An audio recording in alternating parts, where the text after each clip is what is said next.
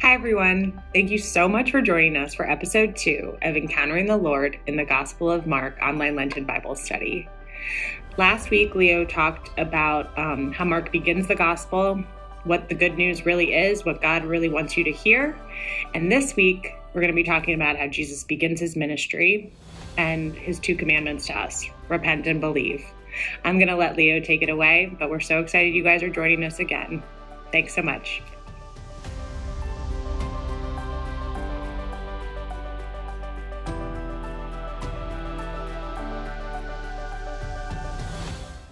Why don't we begin with prayer? Okay?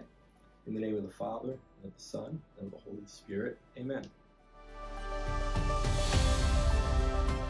Jesus, during this Lenten season, you call us to repent. You call us to believe more deeply, to repent more fully. I just ask that you give us the grace to repent as you call us to, and to believe in the way you want us to believe. Help us to turn away from old ways of thinking, and help us to embrace your good news, the good news of your love and your mercy. Jesus, we entrust ourselves to you and our families, and we make this prayer as every other prayer in your name. Amen. In the name of the Father, and of the Son, and of the Holy Spirit. Amen. Well, we're back. I remember last week I asked you to think about and ask, what is the good news, right? That Jesus is giving the good news. Mark starts off with the good news. What is the good news you need to hear? And what is the good news God wanted to give you? I hope you heard something from the Lord. It's a little odd sometimes to try to ask that question. It's not like you can hear a booming voice, but you'll hear it in your heart, and you'll know it when you hear it. So keep asking, keep praying, okay? Last week, we talked about Mark and the very first words of his gospel, where he said, this is the beginning of the gospel of Jesus Christ, the Son of God, right? And we talked about Jesus as Christ, Messiah, and Son of God. So that's how Mark begins the gospel, begins the very first gospel.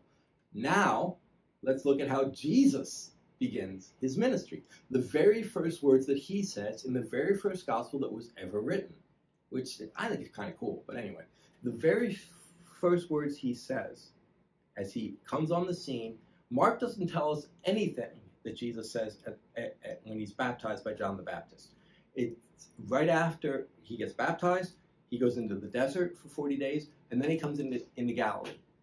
And when he arrives in Galilee, he proclaims, the time is fulfilled, the kingdom of heaven is at hand, repent and believe the good news. Or as our translation says, repent and believe the gospel, which we know is good news, right?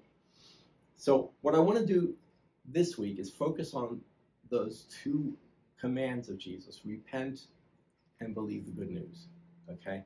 Now, typically when we hear repent, I know me, I grew up, Catholic grade school and all that stuff and going to confession all the time. I think about repentance in terms of what sins have I committed that I need to ask God to forgive me of. And of course, that's a very important component to repentance, because sin separates us from God, it darkens our consciences, it kind of clouds the way we relate to other people. We need that sin gone, so we need to repent. But if you look at the Gospel of Mark, in very few places do you see anyone asking Jesus to forgive them. I honestly don't know if there's any place where people say, I have sinned in this way, please forgive me. You don't see Jesus here in confession or anything, right? And in the Gospel of Mark, it's very rare that you hear Jesus, or you read about Jesus saying to someone, I forgive you, or I absolve you of your sins in the name. And he doesn't do that, right? So for Jesus, repentance, I think, and Mark captured this beautifully throughout his whole gospel, in fact, I think for Jesus, repentance is so much bigger than listing our sins and getting pardon for our sins. Getting kind of clearing the slate. Again, it's important, but there's so much more going on that Jesus wants to give us and wants to help us work through. All right, and you see it in the word repent. Okay? That word in Greek is metanoia, which, if you take it apart, metanoia is meta and noia. Easy enough, right? But meta, if you look at the word meta, in Greek, the original meaning is above, beyond, changing, new, anew. Okay? It's something above. Aristotle wrote his metaphysics, right? Metaphysics, for Aristotle and Thomas Aquinas later, metaphysics, beyond the physical world, the unseen, above and beyond, right? So that's meta, beyond, change or difference. Noia it comes from the Greek word nous, N-O-U-S, which means mind or heart or soul. Okay? So if meta is new, and meta is above and beyond, and noia is mind or heart or soul, change your mind, change your heart, take on a new mind, take on a new soul, go above and beyond the old mind, go above and beyond the old ways of thinking. That's what Jesus is asking of us. He wants to give us a new way of thinking, and he wants us to change the assumptions, the presuppositions that we often have. Okay? That's what he does, and this entire Gospel of Mark is all about people confronting this call and quite often failing at it, but sometimes succeeding at changing their minds. And you see Jesus' reaction to them, showing them what the new mind should be thinking. Okay, what a new way of thinking should be. And it's quite exciting what he shows you the new mind should be thinking, because it's far more encouraging and far more uplifting than we expect. So repentance means change your mind. Okay, and I want to look at just one. You read those couple chapters from the book. I want to look at just one story that we covered in those chapters to kind of illustrate it. And you saw part of it in the book, but I've got a couple other things that I wanted to hit on that aren't in the book.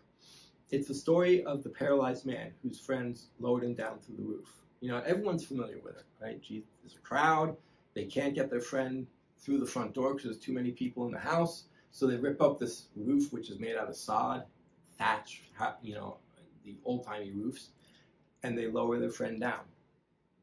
And Mark says when Jesus saw their faith, the faith of the friends who lowered him down, he said, "Child, your sins are forgiven." Okay? No one repented. No one even brought up anyone's sins. You know? It's not like the paralyzed man was a horrible sinner more than anyone else and he needed to repent of his sins. Jesus saw their faith and he said, "Your sins are forgiven." Jesus saw that these men, and obviously the paralyzed man as well, because he was cooperating in this whole thing, had faith. They already believed the way Jesus wanted them to believe, that God is a God of forgiveness, of healing, of mercy, of restoration. And that belief drove them to the point of property damage, you know. I mean, sometimes, but I don't condone property damage, but it's the extreme way, the extreme lengths to which they went to get to Jesus, because they believed so much, so deeply. Jesus saw that belief, and he said, "Child, your sins are forgiven you." Now you could say, well, he saw it, therefore he forgave them. And that could well be. But I like to think, and it's not gospel truth, so it's not doctrine or whatever, but I like to think that Jesus also saw that they had already embraced God's forgiveness. He saw their faith. Faith is a way of thinking and of believing in God, a God of mercy, as I said, and forgiveness and healing and restoration. He saw that, and he's just proclaiming what is already there. Your sins are forgiven. He's assuring them. He's telling them, yeah, you guys get it. And you've already embraced my mercy. You've already embraced what I've come to do. Right?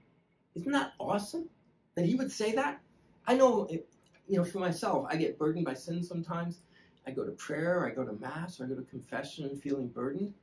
And when I feel or touch God's presence, all that burden goes away. Even before I say, "Lord, I'm so sorry."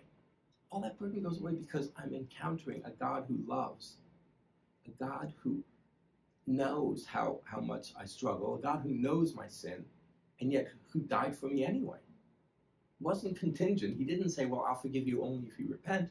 I'll die only if you're going to repent. That's backwards. I'll die and rise only if you repent. It's, I love you so much. My mercy's right here. Please embrace it. I think that's what's going on there.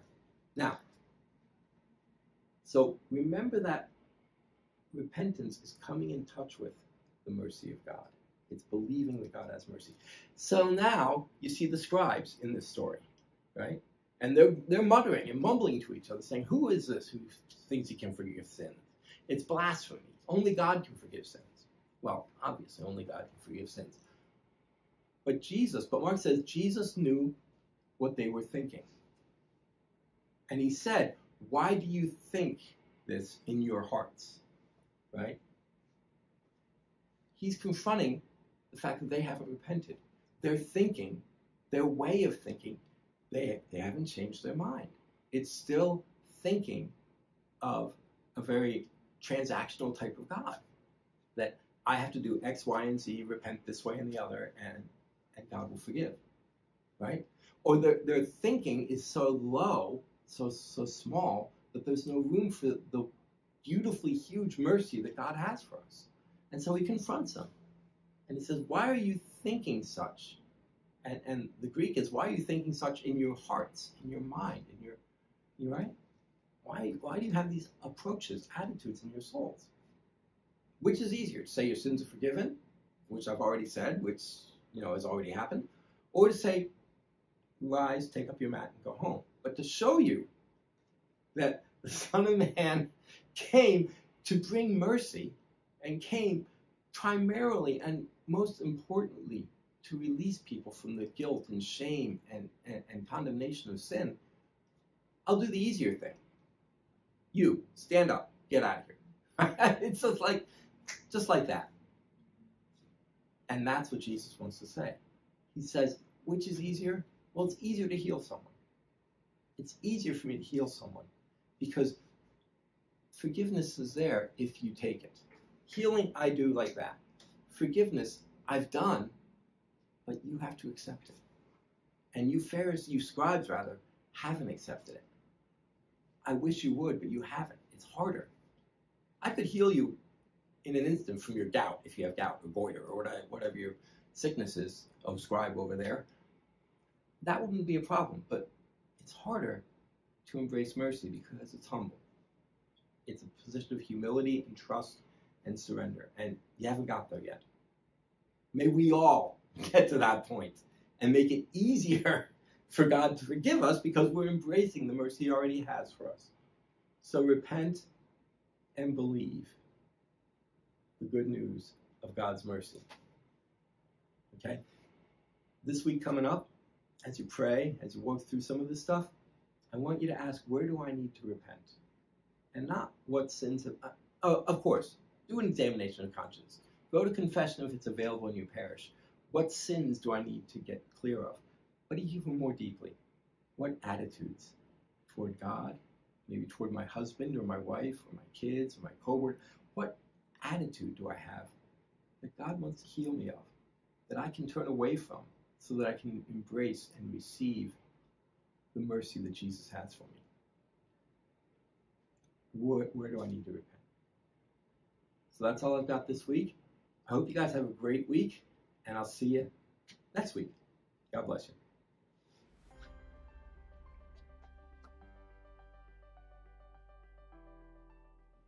Hey guys, thanks so much for joining us again this week.